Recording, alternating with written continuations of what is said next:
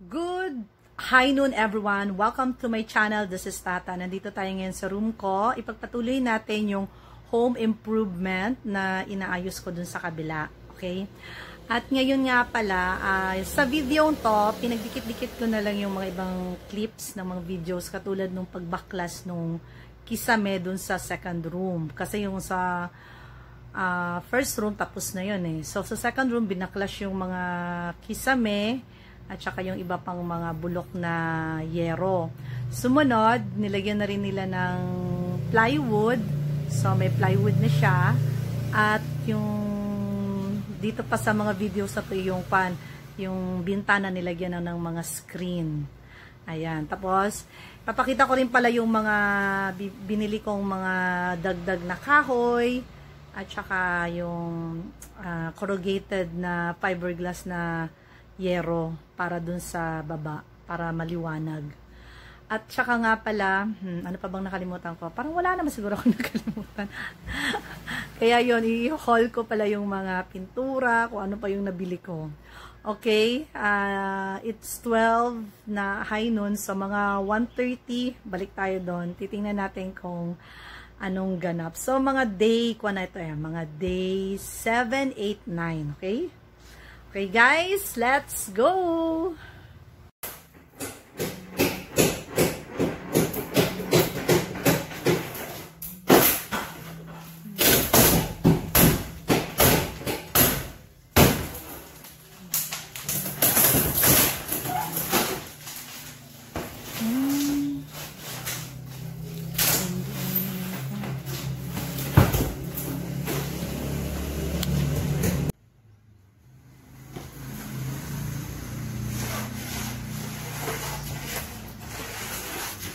Second room.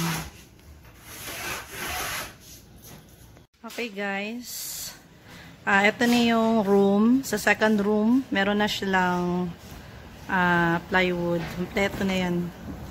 Hanggang sa dulo. Ngayon, nagay sila ng screen.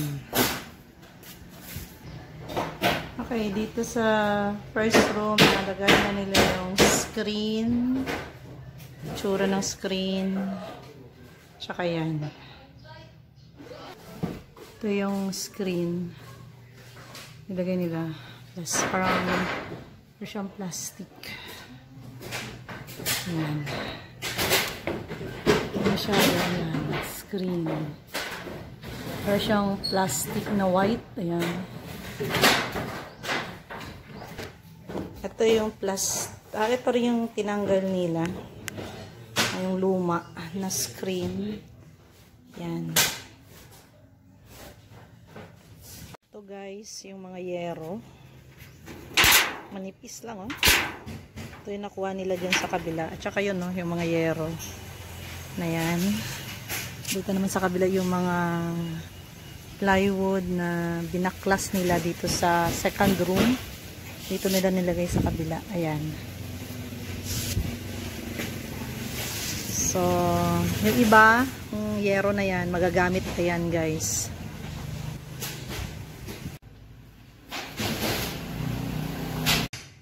Binabaklas ang kahoy para makuha yung lumang screen.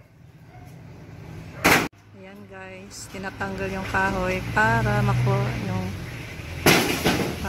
yung lumang screen.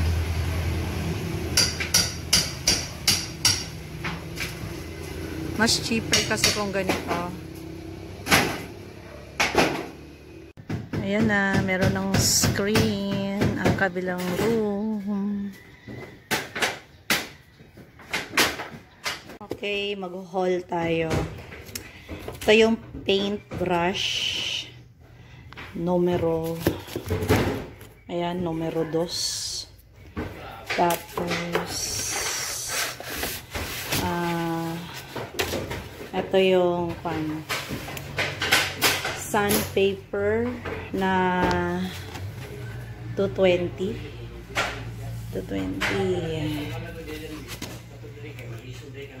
Tapos paint thinner. Tatlong paint thinner. Tapos, ano to? Time Out polyester body filler. Body filler. At ano to? Tape. Anong tawag dito sa tape? Ito basta. Tape na puti. Then Boysen flat enamel ito. Dalawang Boysen na flat enamel. Ito yung Triton na enamel, then medium gray. Tapos Boysen. Saan natin? Hindi makita. Ay, mataas.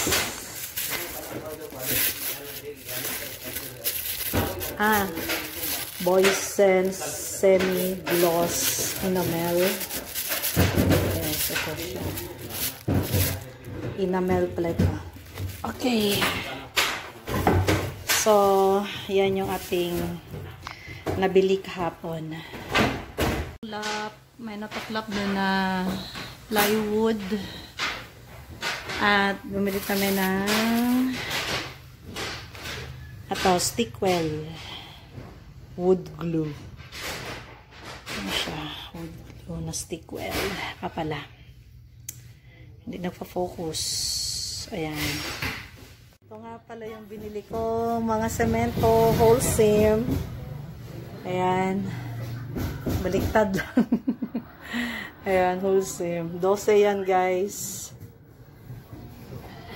Ito yung binili naming corrugated na fiberglass na yero para pag mainit, para yung ilaw papasok dito sa kwarto. Ilalagay siya dito, guys. At ito naman yung binili naming plywood. Much better. Ito, mas maganda itong plywood ngayon. Ayan. Okay guys, nandito na ako sa kabila. So, it's 3 o'clock in the afternoon na. So, i-end ko na ngayon ang aking video. So,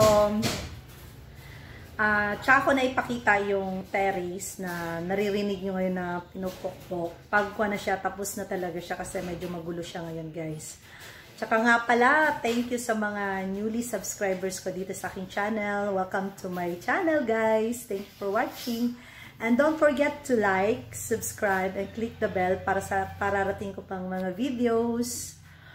Okay guys, so wala naman masyadong iba pang mga ganap. So sa next video ko ipakita ko yung ibang.